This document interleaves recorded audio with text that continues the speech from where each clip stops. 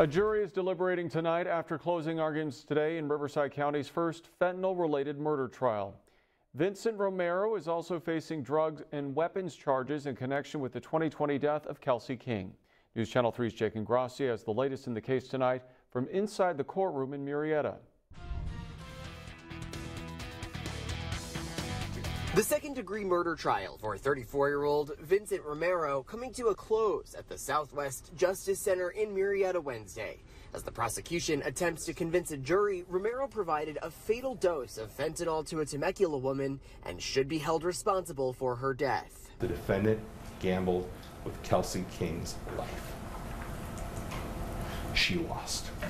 Deputy District Attorney Jerry Fole made the case to jurors that Romero met up with King and got high on fentanyl-laced M30 pills, more commonly known as blues. The two reportedly met beneath Interstate 15 in Temecula in June 2020, crushed up a pill and each snorted half using a straw. Romero passed out, and when he awoke hours later, King was still unconscious and cold to the touch. She was frozen in that spot, tumbling over in a praying position, dying before her body barely had a chance to metabolize that drug that he gave her.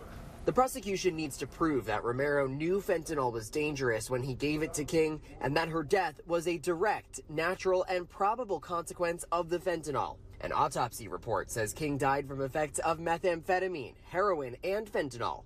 And when defense attorney Michael Duncan asked the toxicologist, she reported that any one of those drugs or any combination of them could have been deadly. So was it just the fentanyl? It might have been. And might have been is not the standard of proof in a criminal case in this country.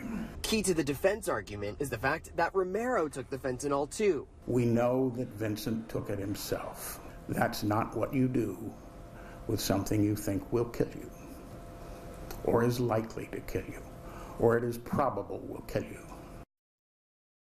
The defense here argues that Romero is guilty of involuntary manslaughter, but not murder, and it's a high burden of proof on the prosecution. This is the first case of its kind to go to trial here in Riverside County, where the defendant is charged with a fentanyl poisoning death. It could set a legal precedent here in California, and DAs up and down the state are keeping a close eye on this case.